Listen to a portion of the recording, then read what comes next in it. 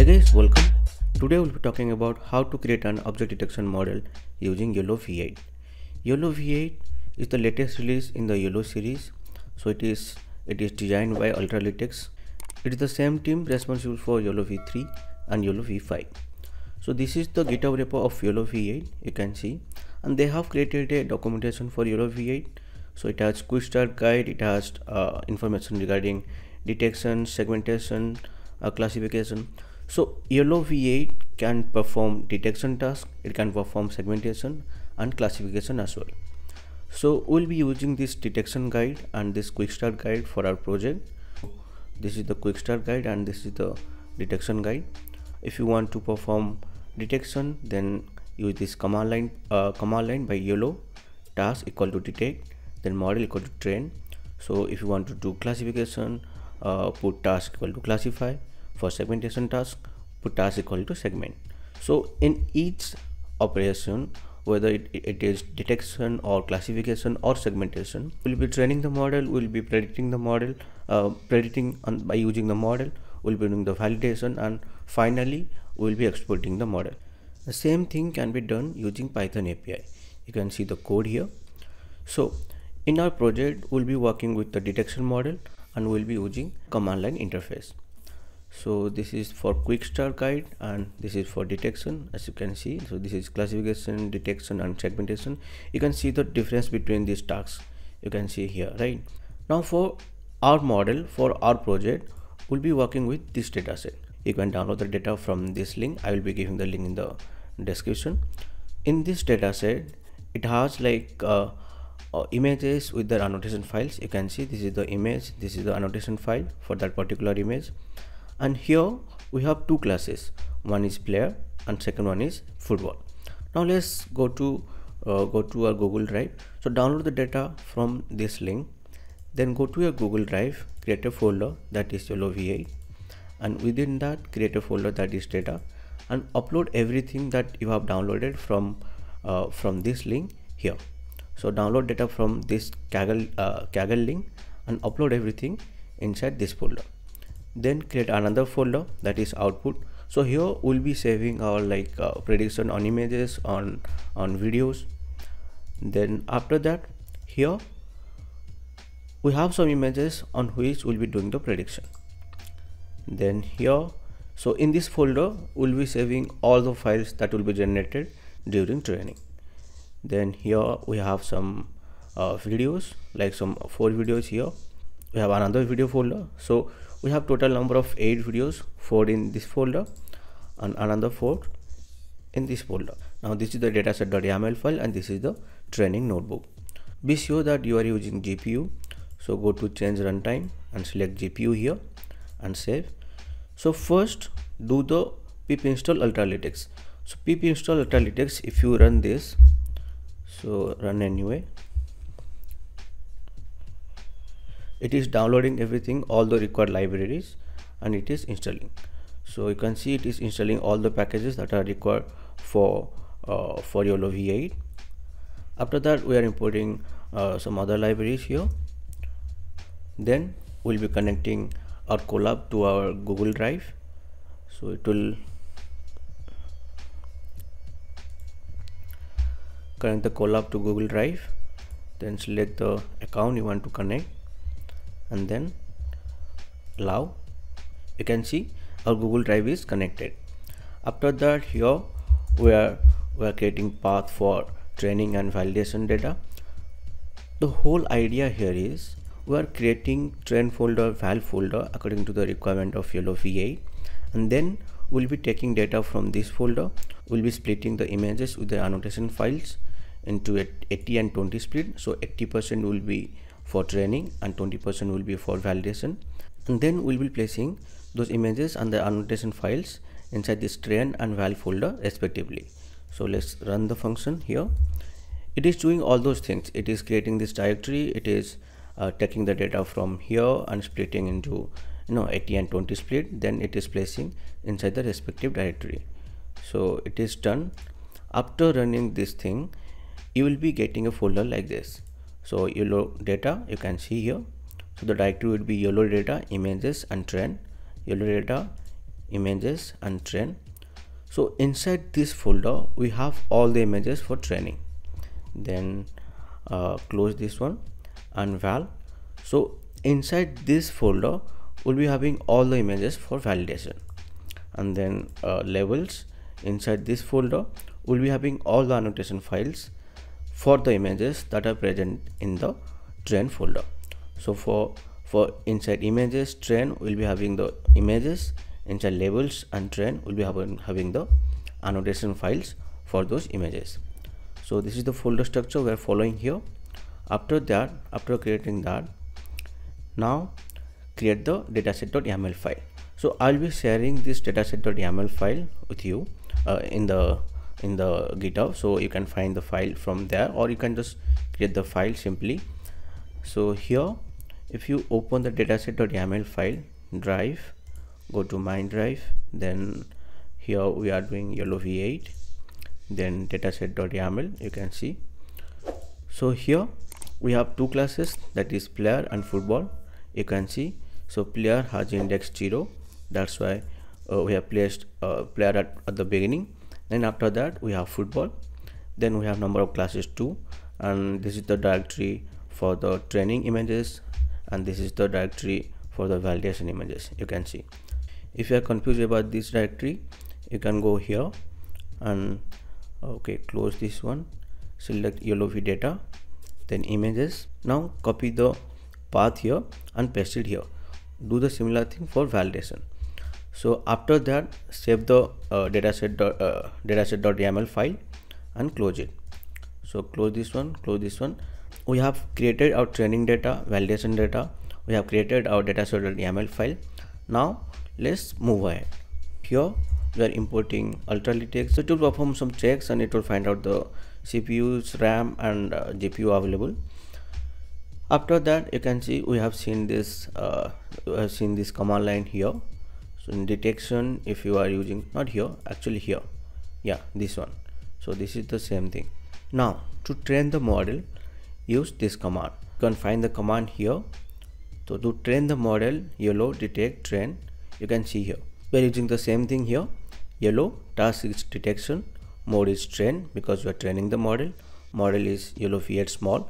If you want to find a different model that are available for YOLOv8, go to the GitHub repo, you can see here, and you can find different model for different tasks. So for detection we have YOLOv8N, YOLOv8S, M, L and X. For segmentation task also we have different model, and for classification tasks we have different model. We'll be using this YOLOv8 small model. Okay, so you can see this is YOLOv8 small.pt. Then data here, give the path to dataset.yaml file. Go here, like drive, go into my drive, then YOLOv8, and inside that we have dataset.yaml file. Copy the path and paste it here. So inside this dataset.yaml file, YOLOv8 will figure out where to find train images, where to find annotation images, annotation for those train images, where to find validation images and their respective annotations. After that we are going for 10 number of epochs here. After that we are selecting an image size of 640, then batch size 8, project. So here we are providing the directory inside which all the files, like all the graphs, the training loss graph, the validation loss graph, all the augmentation images that will be generated during training will be stored. So inside this directory another folder will be created, that is football, and inside that folder all these files will be stored. So we are using that. So this is the command line we are using now. Let's run the command line.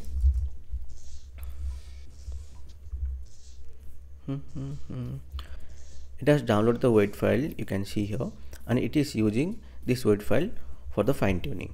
You can see the training has started here. So currently we are at epoch 1, so it is training is going on. Now we are going to epoch 2. We'll check it after 10 number of epochs. In the meantime, let's go to this page. So here you can see like we are using batch equal to 8, project equal to this. So we have used some parameters here during training. You can see the batch, image size, epochs. If you want to use other parameters that can be helpful during training, you can find all those parameters here. So this is within Ultralytics. You will find another folder. Let's go back to Ultralytics first. Okay, so this is the GitHub repo. Then go into Ultralytics, and then inside that go into YOLO. Then inside that go into CFG and default.yml file. So here you can find all the parameters that can be used during training. You can see project name, verbose, seed, then single class, image weights, everything. So you can experiment with all these parameters, or you can do the experiment with some of the parameters. Then you can use these parameters for validation and these during prediction. You can see here. Then these are for export. These are the hyperparameters available for YOLOv8. You can play around with the hyperparameter to get a better model. You can find the similar information inside this documentation. So here we have configuration. Go there. You will be having definitions and all those parameters here also. Now let's go back to our training. Our training is finished, and you can see the model has completed the validation also. So it has performed validation on this number of images, you can see, and all the results will be saved inside this folder. Let's go back to the drive. So this is the YOLOv8, and within this folder we have football, you can see. So within that, inside that we have all the other documents that are generated during training, you can see here. And within this weight folder we have best weight and last weight. Now let's do the prediction. So during inferencing we are using this command line. So task is detect, because this is a detection model, and mode is predict model. So here we can find our model. You can see, just a second, yeah, you can see. So this is the location of our best model. Just copy the location here and paste it here. So paste it here. Now we are using a confidence threshold of 0.35. You can use either 0.35 or 0.55 or 0.75 according to your requirement. Then source is this test images. So we have some images inside this folder. We have already discussed this. Inside this folder we have some images, you can see here. Let's run the detection on those images. So it is running the inferencing on those images. You can see the 6th number, 7th number. Now the detection is completed on those images, and the results are saved inside this folder. So this is the folder you can find here. This is not inside our Google Drive. This is on the RAM memory of Google Colab. So here you will find all the detections. Predict, you will find all the detections. Let's move all these images from here to this folder. So inside this folder we will be placing all the images. To do that, let's run this command. If you go into this folder, so we can find all the images after prediction. You can see we have bounding boxes with the score. Let's check this one. So you can see we have football, it has detected the football, it has detected the players, you can see here. Now let's run the detection on videos. Let's run the command. Now it is doing the detection on videos. Okay, it is loading. The detection has started here. The detection is completed on these videos. Now let's run the command to copy these videos from Colab RAM into Google Drive. So this is the folder created. Inside this we have our videos after detection. Let's just watch these videos. So you can see it is detecting all the players. You can see here it is also detecting the ball, detecting the football even if it is in the air. You can see with a probability of 72, that is good. This is the second video. You can see it is detecting the football, detecting the players with good accuracy. And this is the third video. Here also the detection are good here. So our model has been trained for only 10 number of epochs, and after that it is giving this kind of result. So the model is quite good, and here you can see like it is not detecting these players, and here also it is missing because this is a different angle of view and we have not added data from this video. The model can be improved by adding data from this video. We can train the model for more number of epochs. We can play with the hyperparameters. So guys, we have created our model, our object detection model using YOLOv8. I hope this was helpful. Please like, subscribe and share.